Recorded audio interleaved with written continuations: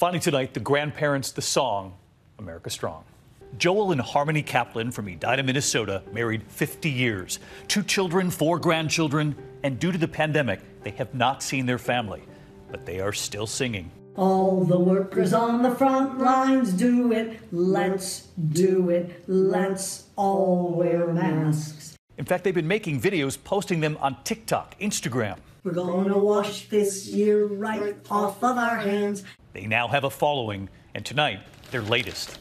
Oh, well, hello, viewers. Well, hello, viewers. It's so nice to have you here with us again. Delivering their own news. We're feeling swell, viewers. Can you tell, viewers? We both got our second doses of the Pfizer vaccine.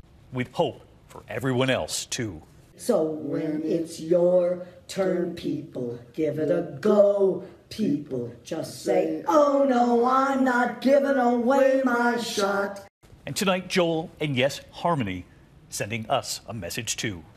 Oh, well, hello, David. Well, hello, David. It's so nice to be on the news with you tonight.